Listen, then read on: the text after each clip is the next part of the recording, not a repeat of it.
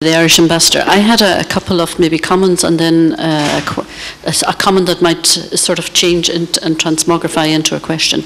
I was fascinated, and I think you said it was by an American analyst that created this new arc of instability, therefore, and weakening governments, etc. Therefore, also a certain element of risk along a certain arc. That's one thing.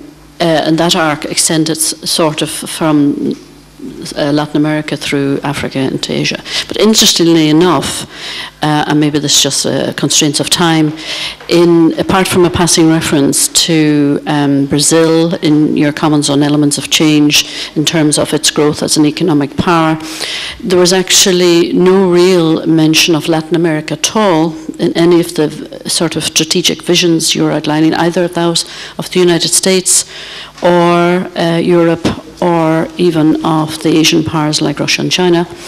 And it is actually quite interesting, both in terms of, particularly of China, and also of Iran, the interest they are taking actually in the continent of Latin America. And when one thinks of this arc, another element you didn't mention, although you referred to climate change, and that is the possibility of conflicts, be they small, either regional or sub-regional conflicts over the issue of water. Mm-hmm. And that arc actually passes through many parts of the world in which water is an issue, including Latin America, certain parts of that are extremely arid, Africa, and also, maybe not so much, but in certain parts of Asia as well, even within China itself. And so that also becomes an issue. But my question really is there a big black hole in defense and security policy thinking and analysis with respect to Latin America? And just as a passing comment, I think what makes your job probably more difficult nowadays, but also more interesting, is that given that there is now this multipolar world, it also leads to a lot of unpredictability in terms of where a conflict might break out next and over what issue. And I think that you quoted a couple of examples that make that very clear, that a couple of years ago, as you mentioned, the EU would not have thought of being off the coast of Somalia, trying to combat the problem of piracy there and protection, obviously, of European shipping interests. So those really were the main comments, and the question really is whether Latin America has been forgotten. Also in connection with the increase in military spending, for example. Yeah. Okay, no, it's a very good question. I mean, it is true that traditionally Latin America has been very much seen as part of the US domain, going back to even the Monroe Doctrine.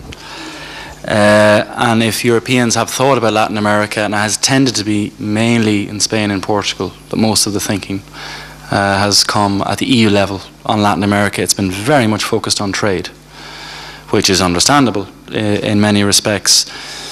Now, I think the Brazilian/Turkish negotiations with the Iranians surprised some Europeans, because the EU thought it was the one leading the negotiations. And it's a clear example exactly of rising powers and more actors in the international security scene, because Turkey, of course, would also see itself as a rising power in many respects.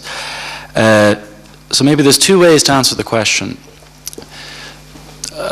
We have had, actually, at our own institute, a number of conferences with groups from Latin America, and two issues tend to come up. They ask if we're willing to contribute and even run operations in Latin America, and normally we're not. Although obviously in a situation like Haiti at the beginning of this year, we do want to try and contribute.